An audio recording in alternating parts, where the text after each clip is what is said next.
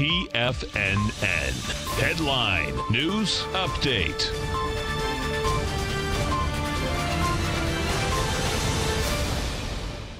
Hi everyone, Basil Chapman here. This is a TFNN noon update. My pleasure to be here. I am the host of the Tiger Technicians Hour, coming up straight after this update, and author of the opening call daily newsletter. Now, we've got a Dow which is up 43 points. It's been struggling. You can see the narrowness between the green 9-period moving average and the 14-period moving average. Very different to what you saw at the peak D top back at 27,306. On the 12th of September, where those moving averages were still very strong. We were using the notation of the Chapman wave to go short, waiting to go short. Now, the other thing that we're looking at here is that the MACD is way lower than it was before, but still good. The stochastic now has just gone under 80%, having been there for about 5-6 bars, and now gone under 80%. That's usually a tip-off to say, be careful, because the stochastic could be weakening. However, if you look at the weekly chart, we're just stuck in a narrow range between the 27,100 area and let's call it the 26,800s. 26,700s. Now, what we're looking at is in the S&P. The S&P at this point is up 4.20, and at 3,000.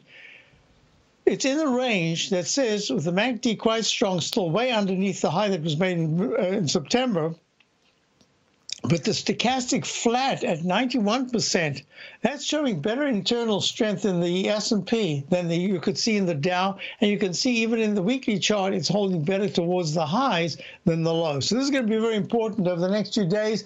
It needs to hold 29. I would put it at 29.72. A close under that would be very negative, but holding right here is not bad action at all. The QQQ NDX 100 trading at 191.73 is a lot weaker. It's just holding the 14-period moving average support. The MACD is good in the daily, and the stochastic's at 83%. That's good, but we'll see what happens, because if there's a close below 190.50 in the next 2 days, that's going to be a big negative. You need to see the semiconductors that are coming up with earnings over today and the next couple of days.